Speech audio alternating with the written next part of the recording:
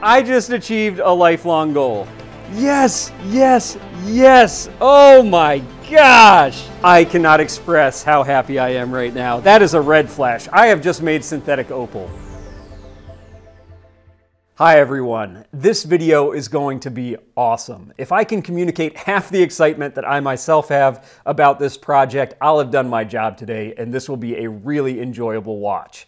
We are going to make opal, synthetic opal in the workshop. It's the only stone I know of that is not the color that it seems to be. This is a project that I have dreamed about since I was a little kid. I read about this process somewhere in the back of a book or a magazine. Just a brief description about how someone discovered how to make them in their backyard shed. And not much more detail than that. I didn't have the resources at the time to look into this further. It was a secret, of course, because making a gemstone is a very valuable thing to know. However, more recently, a lot of papers have been published on this subject, including one excellent video by another YouTube channel called The Thought Emporium. Now, this channel actually did most of the research that was required for me to tackle this project, and so I'm really thankful for you out there. The Thought Emporium, you're an awesome channel. Thanks for including all the links to your research. This is going to be very helpful. I am going to actually be using this process for more than just creating a beautiful stone. Opal, if you don't know, is an incredibly beautiful, precious gemstone that can take on all the colors of the rainbow. And so just for that reason alone, I'm excited to try this. But more importantly, this actually has a lot to do with a series that I already have in progress. That is the creation of radiative cooling coatings. Coatings that can send their energy off into space and become colder than ambient air temperature without any extra energy input. You literally could use this technology for free air conditioning. It's amazing. And the creation of opals plays into this.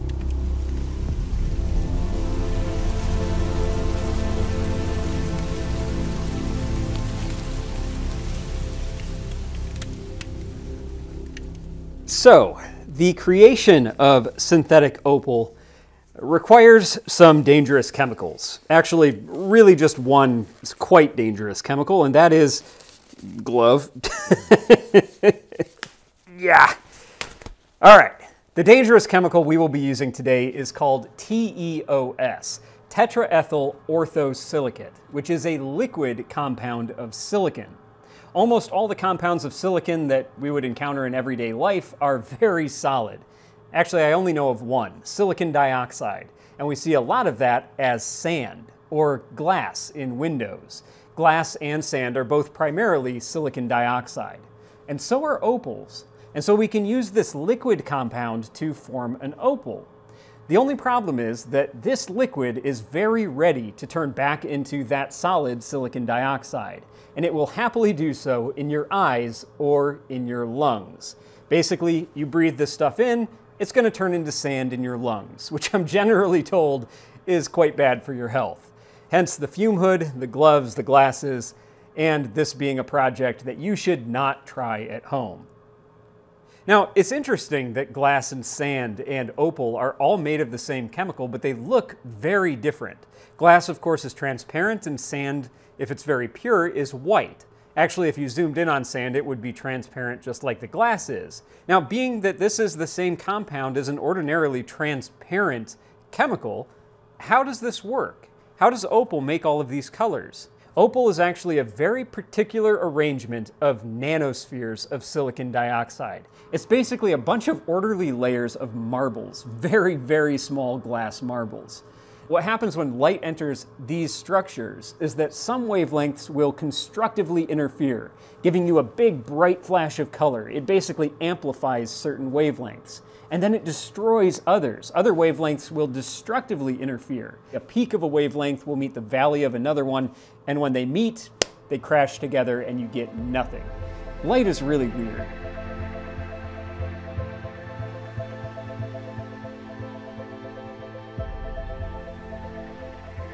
The point of all this is that in order to make a synthetic opal, what we're really looking for is a recipe for very, very small glass marbles. And that's what this paper is.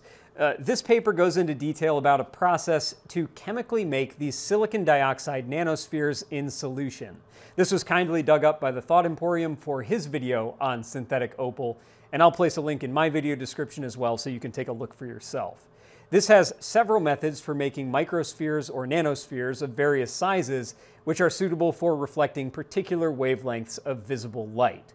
Actually, you could make opals that amplify light way outside of the visible spectrum, on either end, either in the ultraviolet or infrared range. We'll have to talk about that later. First, let's make some visible spectrum reflecting opals so that we can get that bright color flash and see the full beauty of this synthetic stone.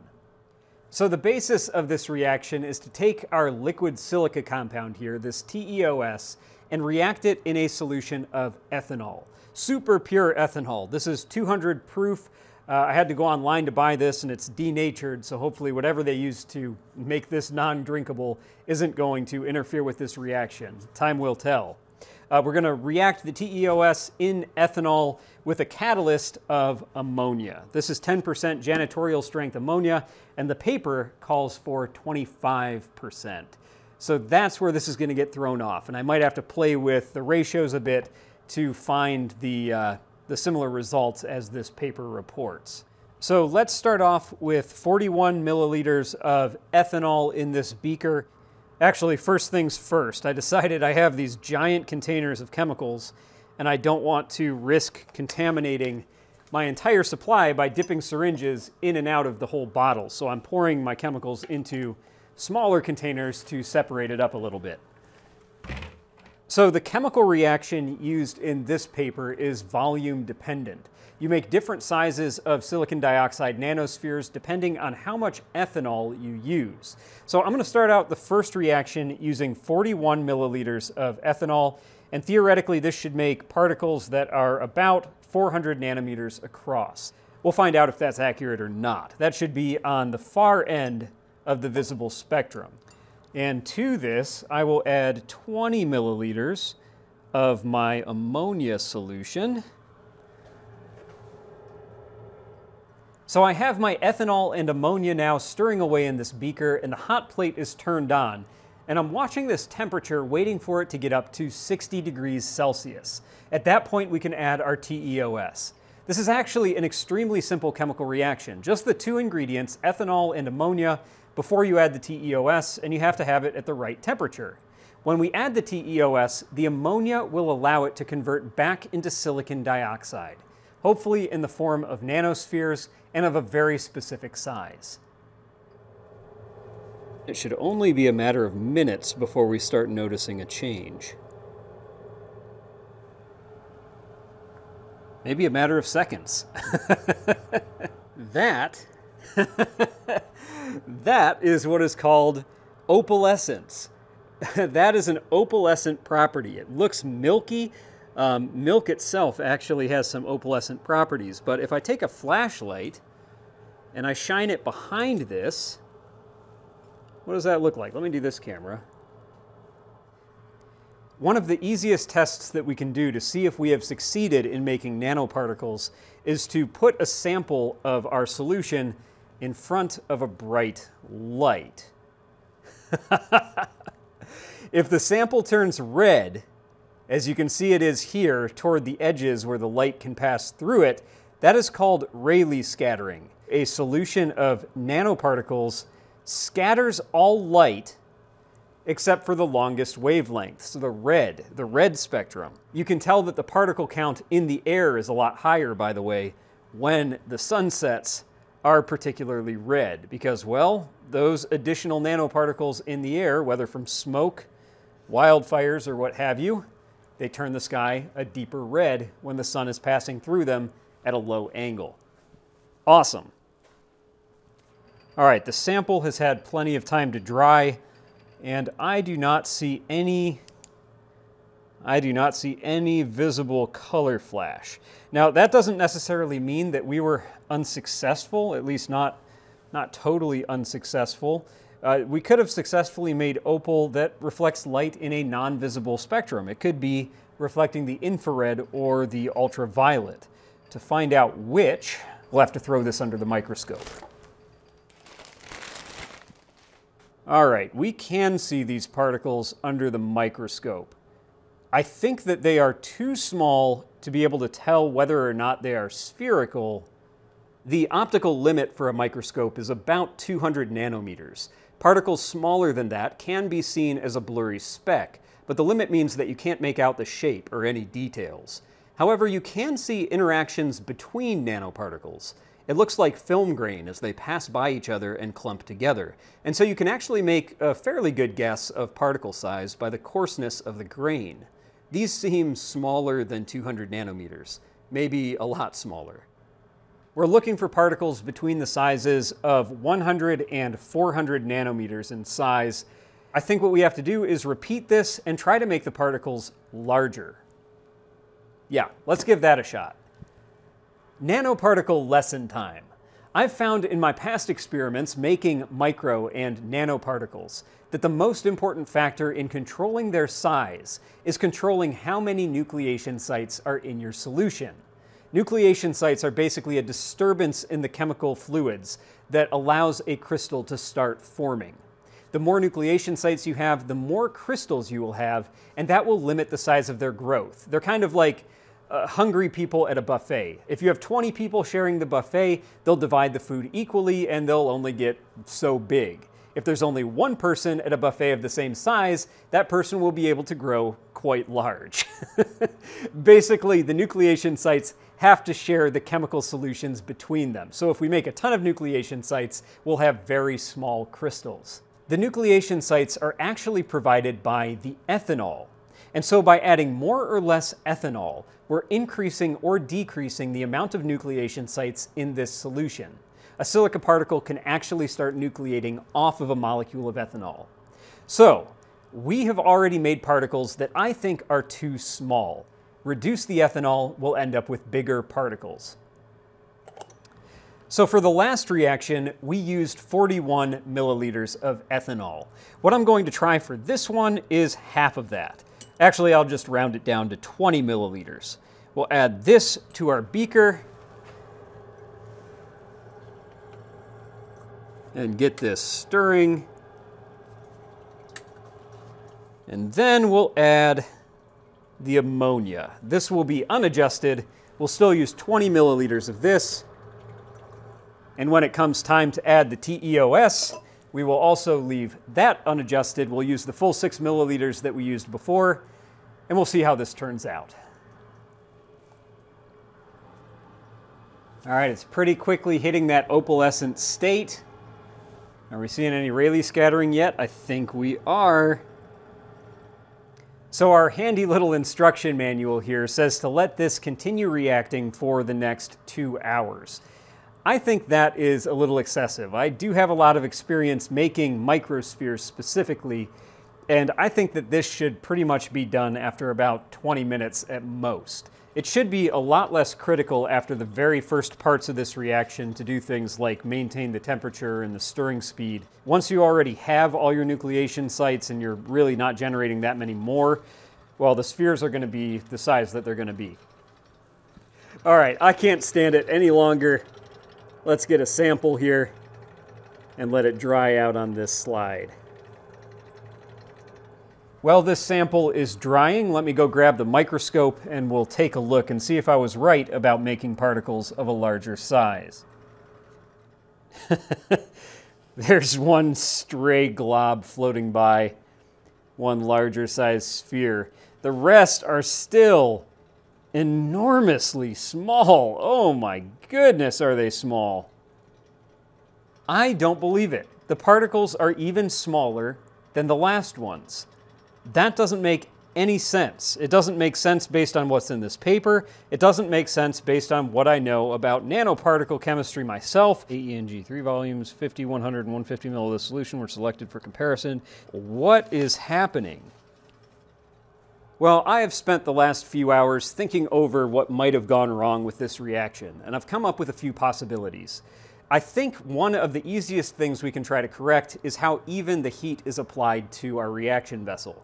It's not generally a good idea to do what I have been, which is just take the beaker and slam it right on the hot plate like that. That provides uneven heat that the bottom of the beaker will be much hotter than the top. And so that could have caused problems with the reaction. To fix this, I'll be doing the reaction in a little aluminum dish filled with some water to spread that heat more evenly. Now, if this doesn't fix the reaction, there's a couple more things that we might have to mess with. It could be that since I am using a weaker concentration of ammonia, it just might not be suitable for this. I might have to get the correct concentration used in this paper. I'll start with the simplest solution first, see what happens from there, and then worry about more drastic measures. Since we are changing one of the parameters, which is the evenness of the applied heat, I'm going to go back to the initial test conditions with 41 milliliters of ethanol, just because I'm not totally confident that that first test went to plan. The particles are large enough to be visible under the microscope, but they're not large enough to definitively see what shape they are. It could be that we didn't actually make microspheres, or rather nanospheres, with this technique.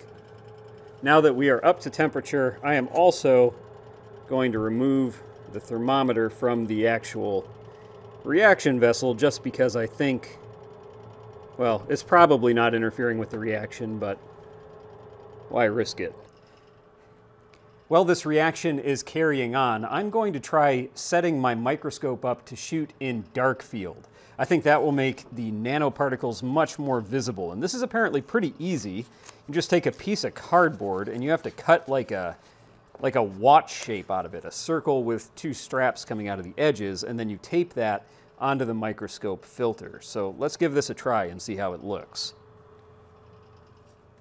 Okay, I just had to turn the camera back on because I've been sitting over here messing around with my microscope trying to set up dark field to see our particles better. That was going terribly. And I looked down here at a sample that I took early out of this container, and it's starting to dry around the edges, and a flash of red caught my eye. Oh man, we have opal. Okay, let me bring another camera over here so I can show you this. Okay, I'm recording now.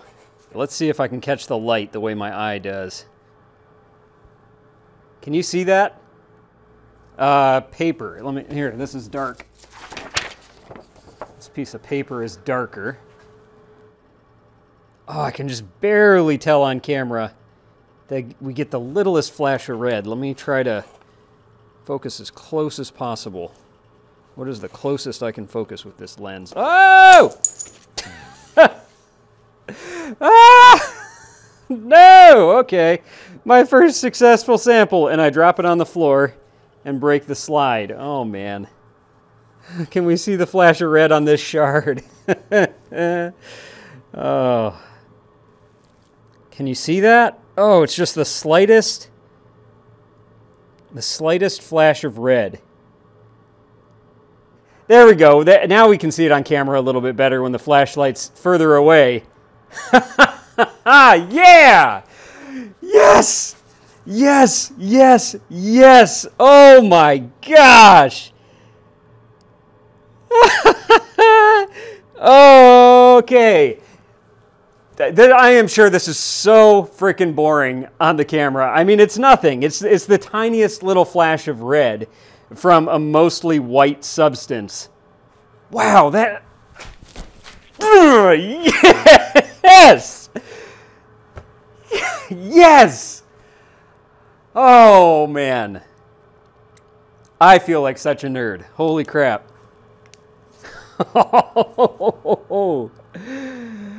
Wow. Oh, the sample is drying more, and more of it is becoming opalescent.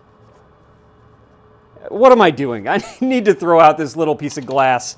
No, I don't need to throw it out. I will put it to the side, but I need to get another sample. I need to get a bigger sample and do this properly. Wow. Oh, and by the way, this means that our reaction method is suitable. I didn't have to do hardly anything except even out the temperature. Wow, that could not have been an easier fix. Okay, I spilled some of my opal on the side of my, my fume hood here, and the place where I spilled is opalescing. Look at this. You see that red dot there? You see that? Red. Dude. Suddenly, my week is made. My year might be made. Well, I shouldn't say that. I had a son this year. That should probably be the highlight of the past few months, but I spilled opal on my thermometer, and it now has a red opalescent coating. What? This is the fanciest thermometer in the world. How do I stop filming? What? Am I overdoing it yet, taking beauty shots of a chemical spill on my thermometer? For the tiniest little pathetic color flash. And here is a sample that has finally dried on this little watch glass here. And now that we actually have a successful opal solution, first of all, we could add pigment to turn this dark. We can maybe deposit the silicon dioxide onto natural stone so we get the look of a naturally formed opal on matrix. There is a lot we can do with this.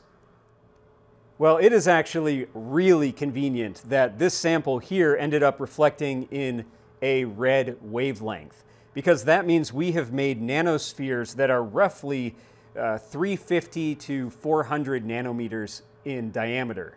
And that's the largest size we could be looking for. So from here, we just want to go smaller and smaller. This is basically the far end of the curve. We don't want to make them bigger than this, or we'll start reflecting in the infrared. So before we go further, let me take a little sample of this to the microscope. And this time I'm actually going to mix in some yeast. I've put some yeast into a sample of water over here, and that will give us a standard size particle that we can look at under the microscope to compare the size of our produced nanospheres. So you can see the large spheres under the microscope. Those are the grains of yeast, roughly 3 to 4 micrometers across, 3,000 to 4,000 nanometers, 10 times the size of the particles that we should have just made. And the smaller ones, of course, in the background are nanoparticles. This can't magnify enough to actually see that we've made spheres, but we must have, because we are getting that red flash of color, and that can only be caused by an orderly stacking of spheres. So we have totally succeeded. This is a fantastic result. Interestingly, notice how the nanospheres are just bouncing around in the frame. They're like moving really dramatically, and that is actually called Brownian motion. And you'll see an increase in that Brownian motion at higher temperatures. That's just the movement and the vibration of heat. It's pretty amazing. My sponsor for this video is Brilliant.org, where you learn by doing, with thousands of interactive lessons in math, data analysis, programming, AI, and many other things. For me, the best part about Brilliant is that they make learning a new subject feel practical and intuitive with hands-on problem solving. They take a heavy focus not only on the subject at hand, but on building the mental tools needed to tackle learning of any kind. Chipping away at a course on Brilliant is an easy way to keep your mind sharp and establish a habit of learning something new every day. Just one of the categories Brilliant has recently launched a ton of new courses on is data and probability. You can start with the basics of how to visualize data and the tools that can be used to interpret it, or jump right into advanced courses like multiple linear regression. There's something for people of all skill levels. You can try everything Brilliant has to offer for free for 30 days, and by using my link brilliant.org/Nighthawk, that will get you 20% off an annual premium subscription. You can find that link in the video description below. Well, now that I have achieved a lifelong dream, where do we go from here? Well, there are a number of other recipes in this paper. I picked a middle-of-the-road recipe. Whoa, okay, wait a minute. I thought that I was doing a middle-of-the-road quantity of ethanol. I was actually using the exact same quantity they used to achieve red. That is actually super interesting because I'm using a very different concentration of ammonia. If I can follow this paper to a T, what I should need in order to make green, well, I believe what was green, we should be able to go to 73 milliliters of ethanol. That's a pretty big step up compared to the 41 milliliters we just used to make red. I guess that's the next step. Let's try to go for a green particle. Let's put a new container in our water bath here. So remember, we want to generate more nucleation sites in order to make smaller and smaller particles, and we're doing this chemically for this reaction. And so by adding more ethanol, we'll generate more nucleation sites and have smaller particles. All right, turn on the stirring, turn on the heat.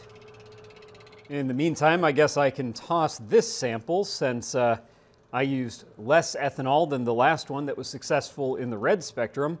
So I doubt nanospheres were formed at all in this actually, but if they were, they'd be of a size far too large to reflect visible light. We actually saw that they were very small, so that tells me that something went very wrong with this reaction. It's just a bad sample.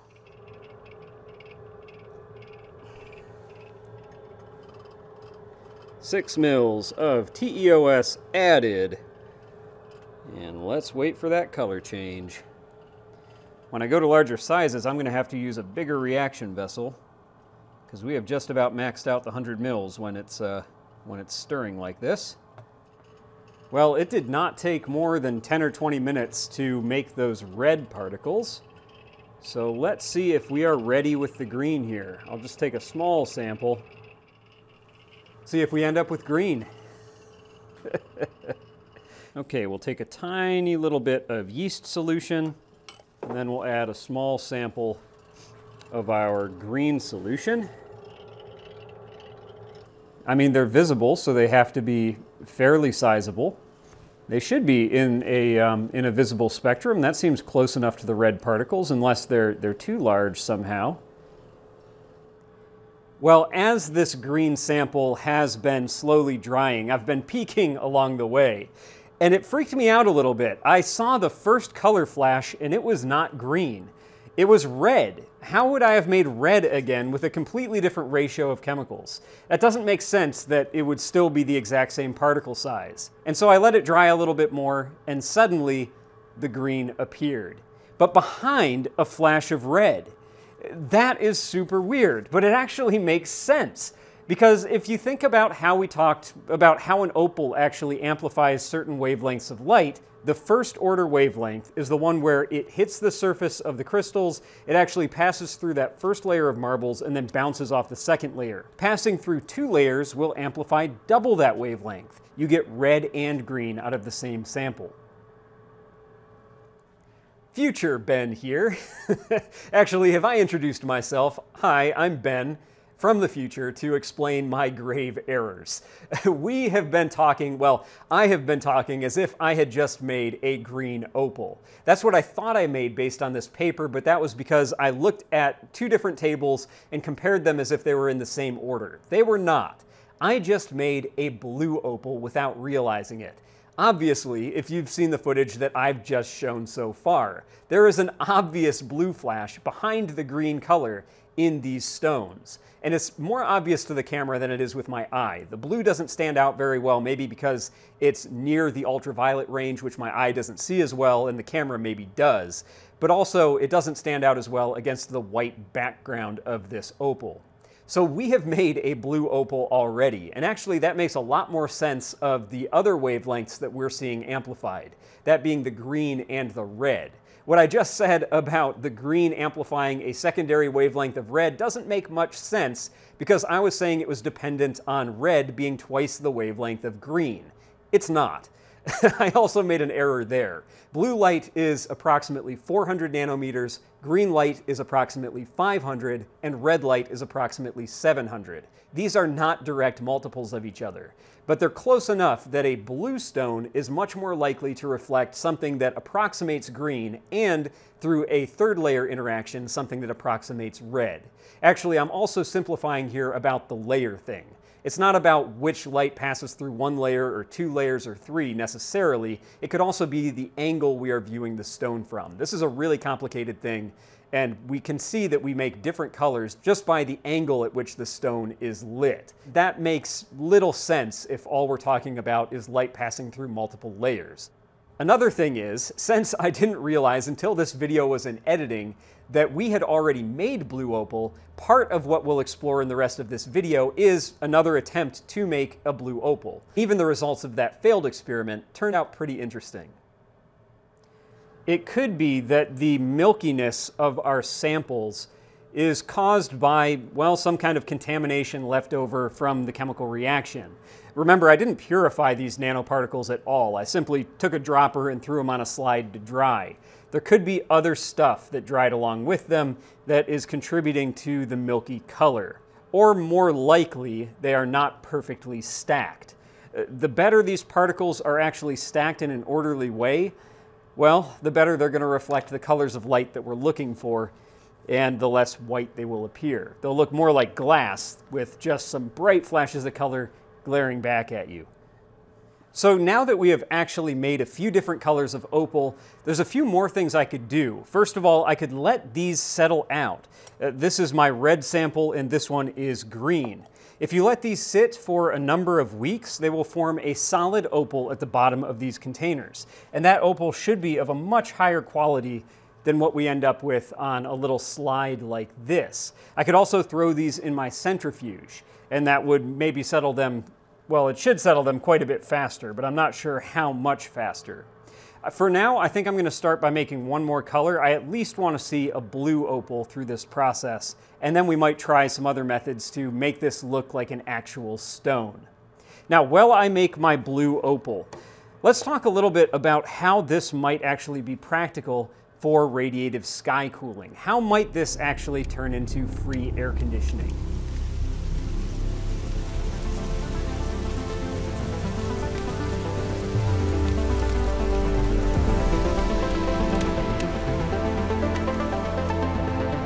Radiative sky cooling is a really interesting property. Actually, everything on Earth has this property to some extent. It's why things get colder at night. They don't just hold onto the heat they gain from the sun forever. That heat is re-radiated into outer space in the form of infrared light. Some of this heat is absorbed by the atmosphere, and the atmosphere in turn then re-emits that light back towards the Earth's surface. This keeps objects on the Earth's surface warmer than they would normally stay because the atmosphere is constantly circulating this infrared radiation. Now, an infrared sky cooling surface does not absorb or emit in that spectrum. That means that we are interacting directly with the coldness of outer space. On average, outer space is just barely above absolute zero. We're taking away the blanket. And so we actually can get free air conditioning simply by sending radiation directly into space. No blanket in between. This whole video, we have been tuning microspheres, nanospheres, to interact with very particular wavelengths. We can pick and choose where the light is emitted from these stones as well as received. That is a recipe for radiative cooling. You just need to find the right size sphere and you are going to have a very dramatic effect.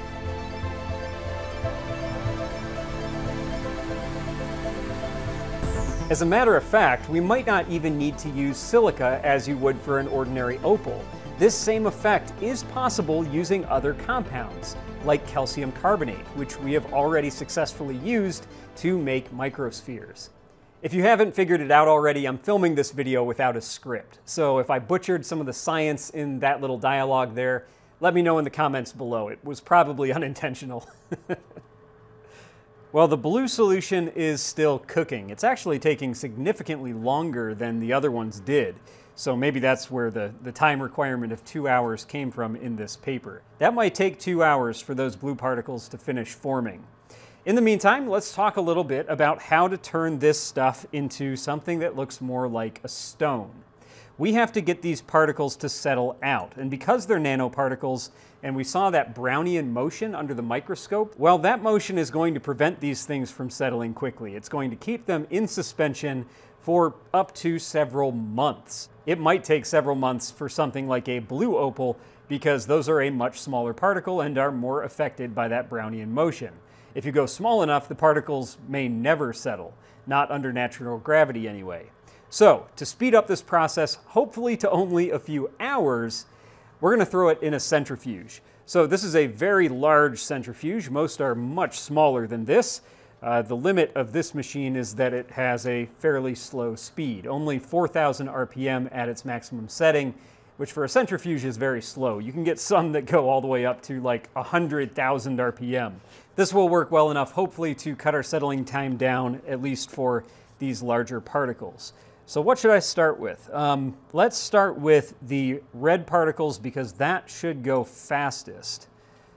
So let me open up my red sample here, and I'm going to actually mix this up, even though I noticed that there was a few milliliters of headroom where the fluid was clear on top of this before, which means our particles had actually started to settle after only about 2 days.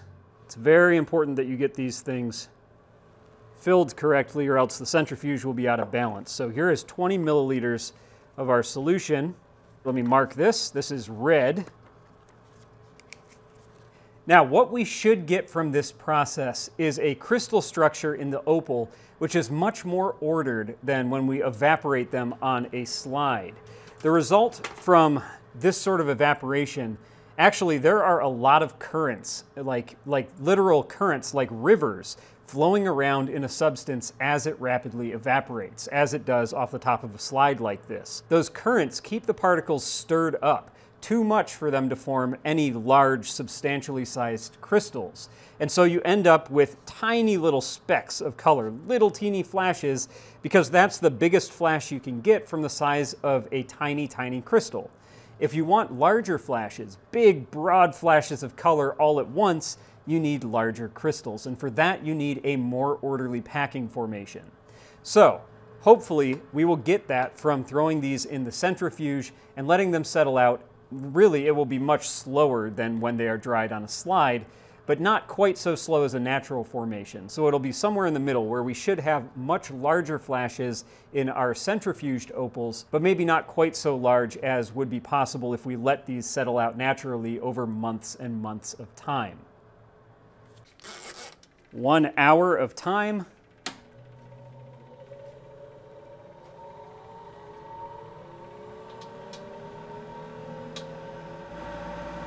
And the vibrations are minimal, which means we have these tubes well balanced. If I had added just 1 milliliter of solution too much in one of those vials, this thing would be shaking off the table. All right, this has been going for about an hour. Let's shut it down. And we'll see if our result is a settled opal. Ooh, this is nice and warm. If I was right, whoa, look at how settled it is. Wow, I didn't expect that to work. What? Let's see, do we get a color flash? What was this? This was the green. Do we have any color flash in this? Or did it settle too fast? Okay, so one of the problems we might encounter with settling our opals this way is that we do it too quickly, and that causes the particles to not be able to organize into a structured lattice, into those layers that we're looking for. And so we might lose out on color flash if we spin these tubes too quickly. Wow, that is incredible. I think what happened is I just drove these things out of solution way too fast, and we lost our opalescence. We don't have an orderly structure to this because the particles were not given time to actually form into that even layer of marbles. So let's shoot, what do I do? Part of the thing is we're relying on that Brownian motion, those intermolecular vibrations, to help bring these particles into a orderly state as they come together. Probably the less Brownian motion you have, the longer of a settling time you want. If you have more Brownian motion, you might be able to rush it, but you're probably not going to end up with as good of a result as you otherwise might. So here we go. Wait. What am I doing? We're going too fast. Okay, about half the speed now. We should be at about 2,000 or 3,000 RPM. As for my blue particles, I'm now also drying these on a slide while we wait. Test 2 with the centrifuge should be ready now. So let's take a look. Actually, shoot, I didn't label By process of elimination, this is the most recent red particle test. So let's see if we have color flash here. I'm not seeing it super apparently. Oh, and just by moving this vial around, I've broken the pellet a little bit. You can tell it looks just like a white pellet still. I was hoping for more transparency from the longer settling time, but I think maybe the centrifuge is still turned up too high. I need to turn it at a really low RPM and leave it for a few days, I think, instead of just a few hours. Let's take a look at the green. Look at back there, look at the out of focus, those out of focus test samples that have some of that color flash going on. That's so cool. Is there any color flash? Oh, you see that? I see red. I do see a red flash. Okay, cool. So the color is still kind of subtle. I was hoping for a brighter flash, and I was hoping for a higher transparency in these opals. Well, that kind of worked. It also kind of did not work. I think that we have some work to do here still, and I already have some ideas to improve. So one thing that I definitely want to try is adding some carbon black to the opal mixture. That should make a darker colored matrix, so we don't actually have this milky white color, which is actually a really bad background to be able to see color flash. If we add a little bit of carbon black into this, that carbon black should absorb a lot of that ordinarily reflected white light, and it should leave only what is particularly amplified by the opal. This is actually kind of cool. As these beakers are drying, look at the color flash on the sides. This was the green beaker, this was the red, but I think we're getting color flash not only maybe from the actual nanospheres, but possibly some thin film interference or something, like the kind of thing that gives soap bubbles their color. I'm not sure about that actually. It's kind of interesting. We have blue over here and green here. Kind of neat.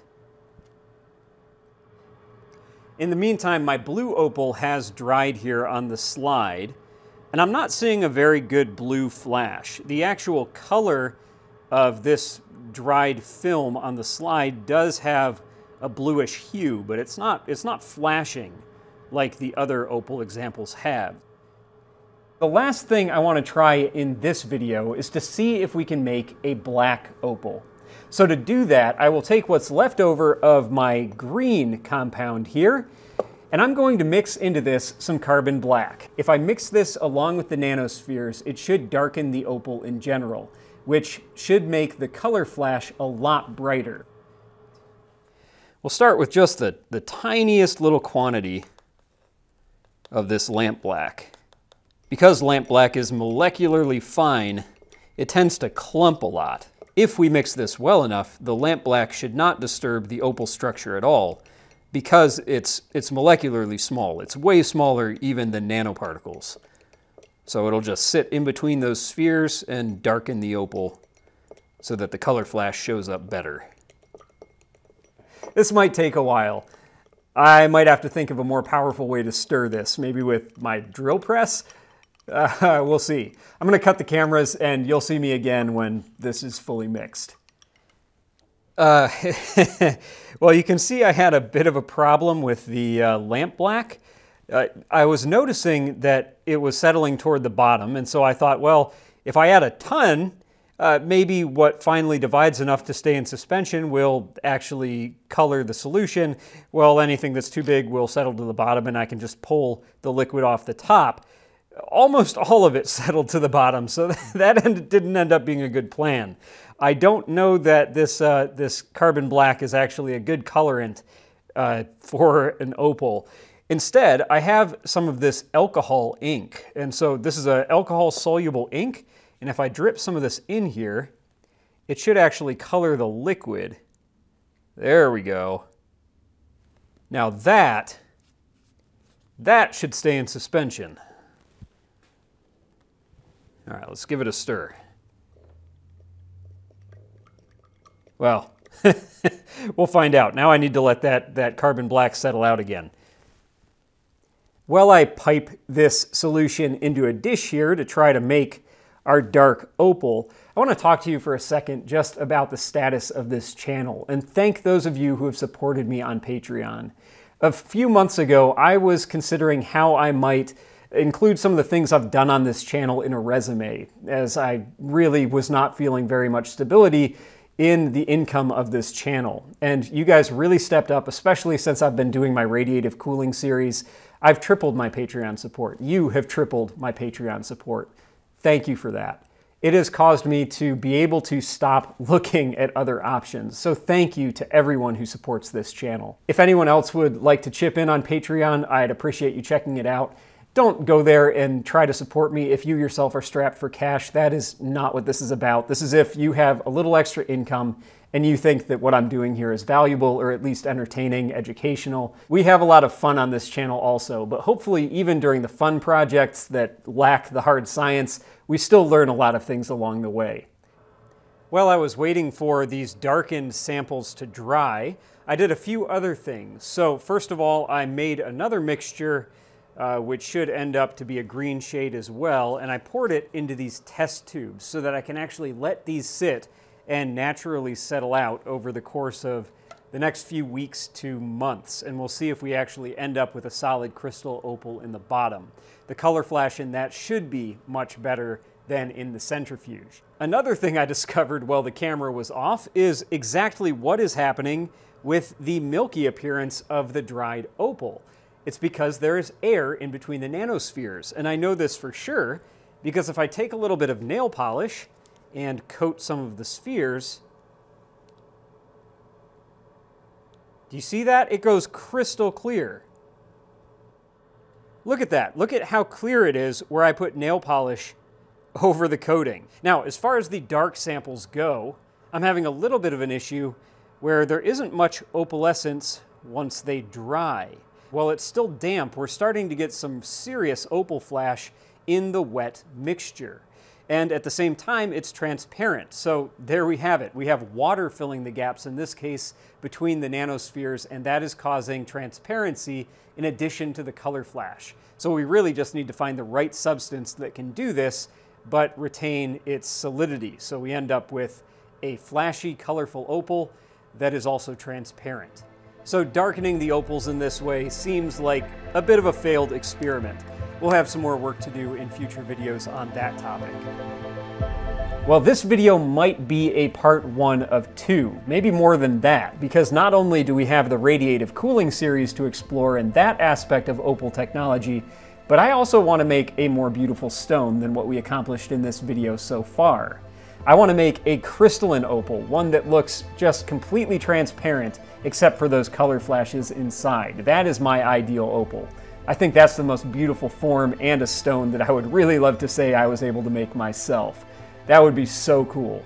So we have some things to still explore in this project. Let me know in the comments if you have ideas or what you'd like to see me do with this opaline substance. We could of course deposit it in any number of ways, and that itself could be a cool video, putting it into inlay on a guitar, or just on various stones, jewelry, all kinds of cool stuff. If we can make a higher quality one, all the better. So, let me know in the comments what you think. Thank you so much for watching, and I'll see you next time.